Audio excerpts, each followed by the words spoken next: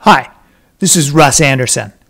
In Synthesize 1605, you needed to create a mesh sphere to hold 360 VR shots like this so that you could view them properly within the perspective view, which shows only conventional linear image planes. So here we're seeing it in the camera view. Let's go over to the perspective view, and now when I lock to the image, Synthesize is automatically creating that sphere and texturing it with the shot automatically all behind the scenes. So if I go to the quad perspective view, there's no sphere that's been created. It's just being generated on the fly. So I can now just zoom through the shot and look around in different directions and so on. I'm using it just kind of like a YouTube style view of a 360 VR shot where you're just looking in some particular direction at any given point in time. So you can go and look around wherever you want.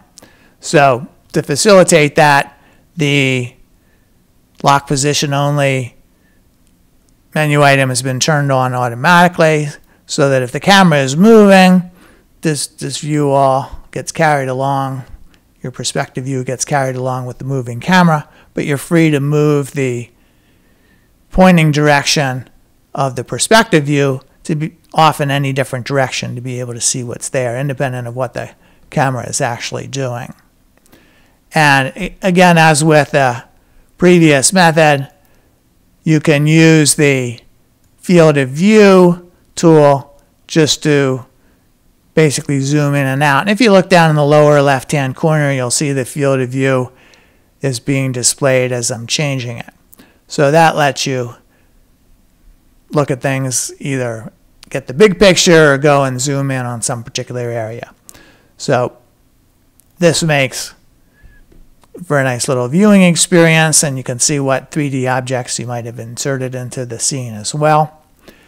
This does impact the earlier VR tutorials. There's that whole 14-part tutorial, but the impact is in a good way because there's now less to do.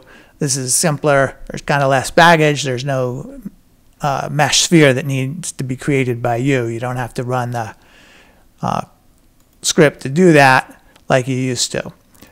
So that's good. Life's simpler. I'll point out, though, that script is still useful, though, when you want to export that sphere to a downstream application that doesn't have a 360 VR viewing capability. You can still do downstream what you used to do in Synthesize here, namely you create the mesh and it gets textured with your shot, and that way in your downstream application you can be able to do some 360 VR viewing there. So that script is still useful, but you don't have to use it normally within Synthesize just to be able to look around in the perspective view and see what's happening. So thanks for watching.